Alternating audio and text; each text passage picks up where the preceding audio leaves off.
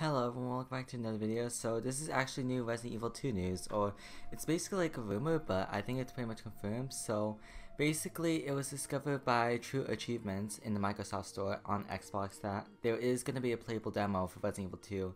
There was actually a rumor that there was going to be a playable demo that was going to be released in this month, December, but it seems like the demo could be releasing in January.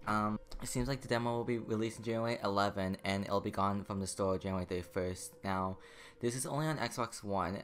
We're not sure if it's going to be on PS4, but apparently for the Resident Evil 2, it's called a one-shot demo. If you don't know what that means, basically, this is going to be a demo where you're going to be only able to play it for 30 minutes, so one shot. And the cool thing is that if you die in the game, you can respawn or whatever, but you'll only have 30 minutes to play this demo, and you can do whatever you want. You can either like check the atmosphere of the game, or you can fight some enemies, progressive story, I assume, go through puzzles. So it's kind of like weird that I never heard of a one-shot demo, a demo where you only play for 30 minutes and then it's gone. Demo. Like, that's a weird thing. You'd assume they make a demo for like every player experience, but it seems like for the demo they want to make for the game and for Resident Evil 2, they really want to make a demo where anyone can do whatever they want, but it can only be for like one console and it can only be for like 30 minutes. So I find it really weird that they do this, because what's the word, like, this is the first, like, you imagine this would be like an actual thing like at E3, for example, because I'm pretty sure E3 does this type of stuff where you only have like a certain amount of minutes to play this demo or something. But I find it kind of weird that they make a one-shot demo. So yeah, I'm not sure if you're gonna be able to play as Leon or Claire. I'm assuming you get to choose, maybe, probably just Leon as default, because I think he's kind of like the main character in a way. Probably not, I don't know.